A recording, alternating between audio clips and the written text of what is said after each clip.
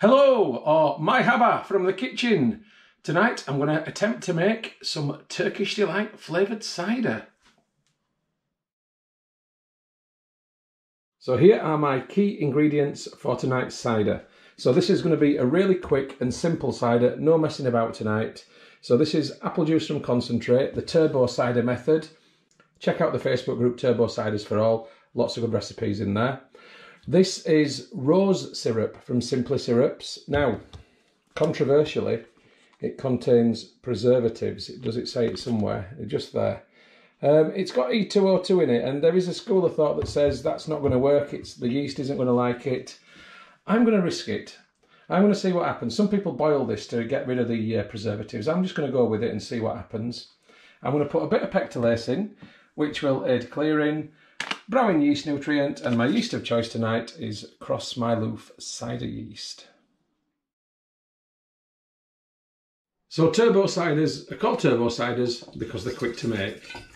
Apple juice from concentrate, a lot less messing about than actual apples. So this goes straight in there. So I'm going to hopefully add 4 litres of apple juice and half a litre of the rose syrup, which will give it the Turkish Delight flavour. In this recipe tonight, I'm not putting any tannins in, any tea. I'm going to leave it just with those 2 ingredients. The focus of this recipe tonight is quickness and simplicity. So I'll just get my 2nd litre of apple juice on the go. Try not to get it all over the kitchen. The wife will kill me. Anyway, are you following my Facebook page for Moss Home and Garden? And have you subscribed to my YouTube channel?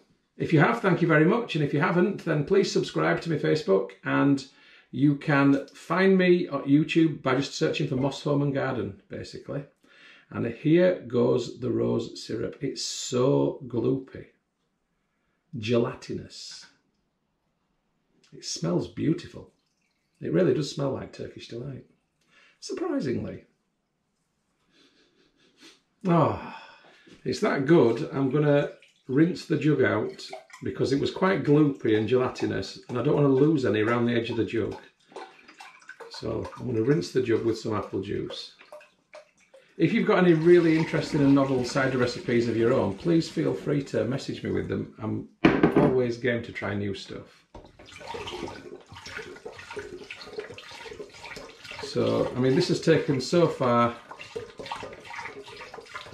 seconds, minute, whatever, not very long.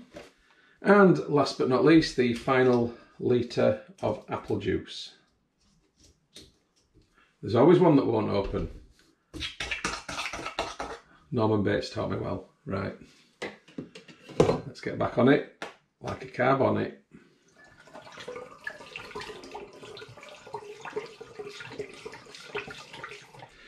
So who's looking at that demijohn and going, oh, he's overfilled it? I don't care. It's one of the reasons I don't mind overfilling a demijohn. It's because I've got to take the gravity, and I've just wasted a few mils there. Never mind. So that's gone into the hydrometer jar, and what's in here doesn't go back in. I'm going to have a little sample of that. So let's take the original gravity, and this will allow me to work out the alcohol by volume at the end of the brew. So this is just apple juice and half a litre of the Simply Rose syrup. And to say that there's no extra sugar in there, this is not bad. There must be a really high sugar content in that, because the original gravity of this is 1.064, 1064. Quick nifter.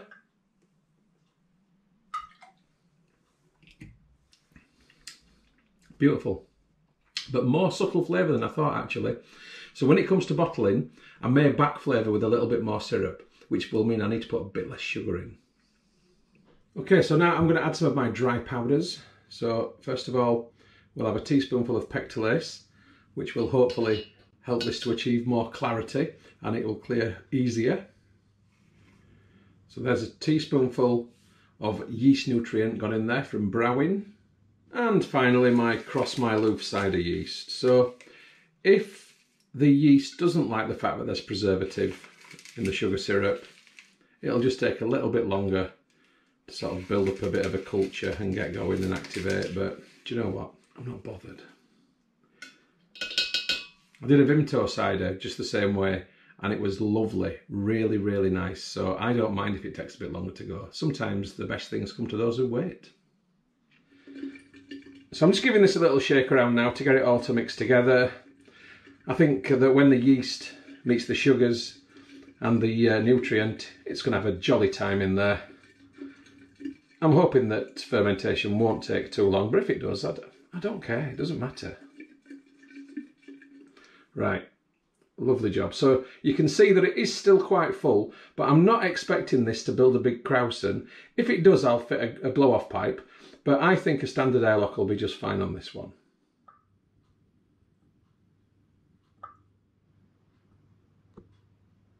Okay, so that's this one labelled up for now. I'll come back to you with an update when fermentation begins. Okay, it's 2 hours later and fermentation is happening very slowly, which is fine. I kind of expected that. But there's definitely something going on there with the yeast on top. Early stages of a krausen, and the airlock is moving. There is positive pressure inside. And here it is the next day. You can see the yeast clearly hanging around there. But on top we've definitely got a krausen. Fermentation is happening, as you've just seen. The airlock just went. It's going slowly, but this is going to be a case of slow and steady wins the race. So unless anything dramatic happens, the next film that you see from me will be when fermentation is over. I'll catch you then. Good afternoon from the kitchen, folks. It's my Turkish Delight Cider bottling day. Yep, bottling day, not clearing day. Because if you have a look at it, you can see it's done that all by itself. And doesn't it look lovely? Now I'm getting about 1 bubble through the airlock every minute to say 70 seconds, something like that. Not an awful lot. There is a little bit of activity still. You can see some rising bubbles, but honestly this is really the tail end of fermentation. So it's been in the demijohn now for 21 days, so I think it's time now for it to go from there into the bottles. So looking at the amount that's in the demijohn, I'm going to guess I'm going to get 5 750s and maybe a 500 as well. There's not 6 750s there. Now, I normally put sugar in for priming, which means the yeast which is in suspension in here will eat the sugar that I put in the bottles. It will create CO2, tiny more, a bit of alcohol, but not much.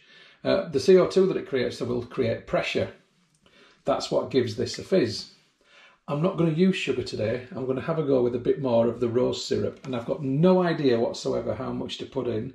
I'm playing this by ear, so I'm just going to put a little dribble in like that in each bottle and hope that the sugar that's contained within that will be enough for carbonation. I don't want to put too much in because I might end up with bottle bombs, and I don't want that.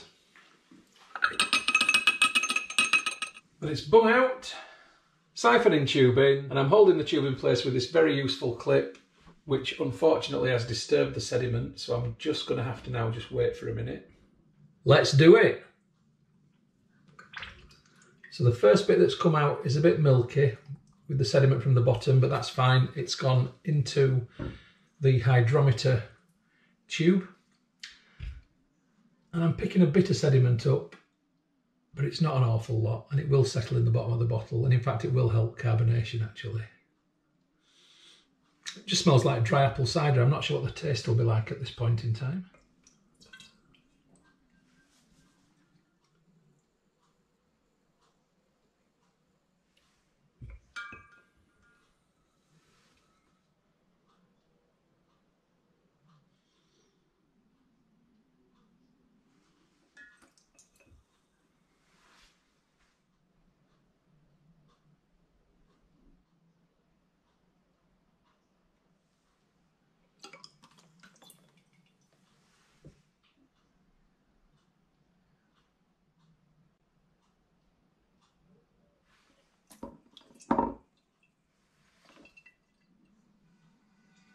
And there we go, bubbles in the siphoning tube.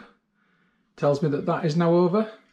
And if I empty what's in the tube into that brown bottle, I will indeed fill it up. So let's take the final gravity of this brew. It's slightly higher than anticipated, actually. That is on 1.010, which is telling me that maybe I've been a bit premature. But it had been in there for 3 weeks, and fermentation slowed right down. We'll just have to see what happens, won't we? So I need to work out the alcohol by volume. So I take the original gravity of 1.064. I deduct from that the final gravity of 1.010. That equals 0.054. Then I multiply this by 131.25, and that equals a final alcohol by volume of 7%. Just nice for a cider. So most of my bottles need bungs. I have got one that needs a crown cap, but I'll do this afterwards. My bungs are plastic bungs, and I've had them softening in hot water to make them a bit more malleable. I'll pour these out now. It just helps to get them in sometimes. So then I just need to shake each bung quite vigorously to get the water out of it, get it in the bottle and push, and in it goes. That's one. Sometimes this works a charm, sometimes it doesn't. I tend to find the posher bottles are the more difficult ones to do, and the cheaper ones are not. However, that's not always the case, because these are Aldi ones and sometimes these can be a pain, although that's gone in anyway. Nothing wrong with Aldi, by the way. You notice there is a slight pink tinge to the bottle, which I quite like. That's kind of reminiscent of the Turkish Delight. So I'm just getting the crown capper on this one. It's a Kegland crown capper. There, we can consider that capped. So I now need to get my bunged bottles caged, and the cage is an essential safety feature which will hold the bung in place, because there will be a little bit more fermentation takes place in the bottle, which is going to give it the sparkle, and the production of CO2 creates pressure, and this stops the bung from flying off. We've got a few more to do, it's not that exciting, back in a minute. So that's bottles capped, bunged and caged. Now I'm going to give them a quick rinse to get the sticky off them, because I want to label them next.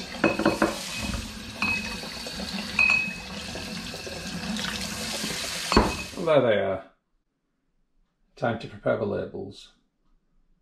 Okay, I've got my labels set up on a simple Microsoft Word template, just a case of printing these out.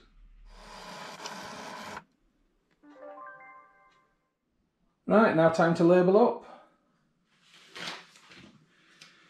So just make them look a bit nice and professional. They're not the most exciting of labels, but it doesn't matter. At least I know what I'm drinking. Take a little bit of pride in it anyway. And here they are.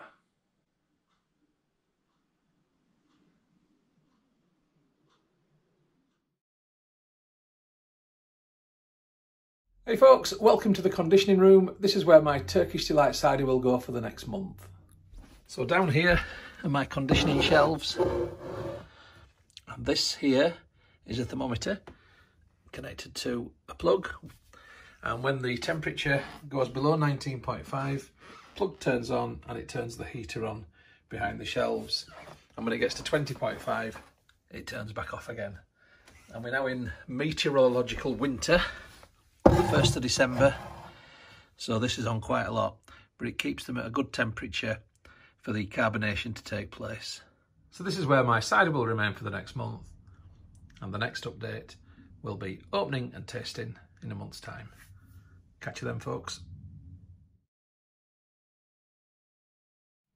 Good evening from the kitchen, folks. It's my Turkish Delight cider opening night, and as usual, I'm very excited about this one.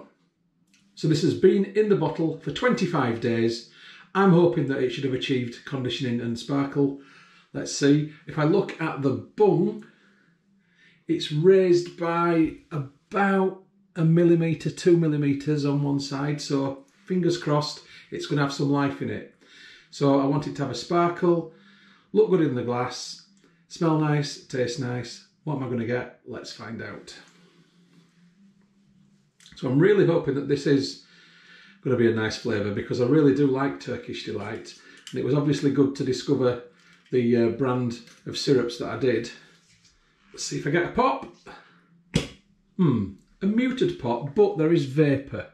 So it wasn't a big exciting pop, but it was a pop. Let's have a look.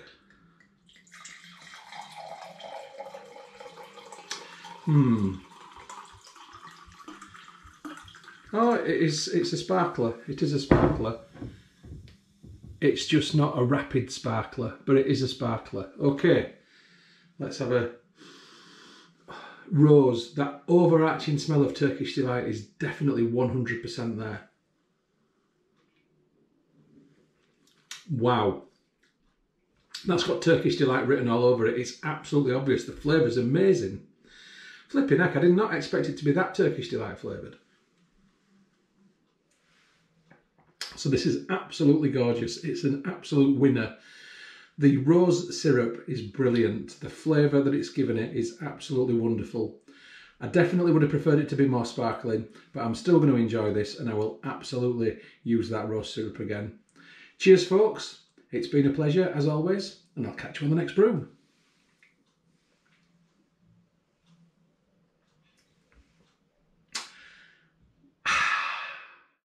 The film that you've just watched is a Moss Home and Garden production. You can find more by going to www.mosshomeandgarden.co.uk.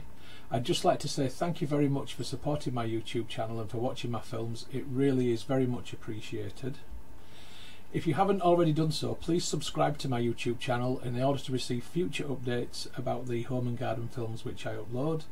You can find my YouTube channel by going to www.mosshomeandgarden.co.uk. Please click on the red subscribe button. When you've done that, a little bell will appear. If you press that also, then you'll get future updates about the films which I upload. If you like my films, if you like my style of filming, then you might also like my travel channel, which you will find by going to youtube.com/Stuart Moss or type in www.mosstravel.tv. Again, if you could subscribe to that channel, it would be hugely appreciated. If you'd like to get Moss Home and Garden updates on Facebook, then please open Facebook and do a search for Moss Home and Garden, and you will find the page. If you like the page, then you will get future updates on there. And if you'd like to connect on Instagram for home, garden and travel photography, as well as some stories, then my username is StuMoss, STUMOSS. If you'd like to connect on Twitter, then my username is @StuartMoss. And if you'd like to contact me about film usage or any other issue, please just email me on stewmosshomegarden@gmail.com. Once again, thank you very much for supporting my channel, for watching my films. I do appreciate it. I'd just like you all to have a great day.